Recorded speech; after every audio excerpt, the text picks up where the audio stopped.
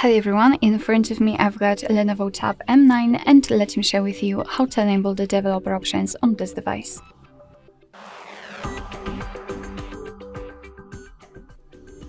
So first of all, we have to enter the settings and then scroll down to the very bottom to find About Tablet. Now let's localize the build number, which is right here, and all we have to do right now is to simply keep tapping on it until we will see that we are in the developer mode. If you've got any lock, you will have to enter it to confirm, and here we've got this information, so we can go back to the general settings and enter the system. Now almost at the very bottom we've got the developer options, so let's tap on it, and here we've got plenty of advanced settings which we can customize, and that was unexpected.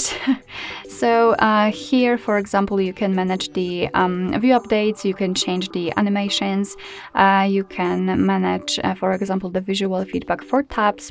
Here we've got some options which are connected with the networking, because we've got the Bluetooth, USB, Wi-Fi, etc.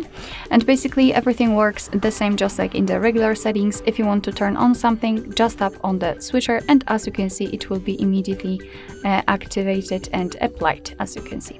Of course, you can turn it off the same way. If you've got the options without the switcher, like here in the window animation scale, just tap on it to open more options. If you're done with customization of developer options and if you want to turn them off, simply tap on this switcher, which is pinned to the top of the screen. Just tap on it and most of the options will be inactive, and after getting back, the developer options should disappear.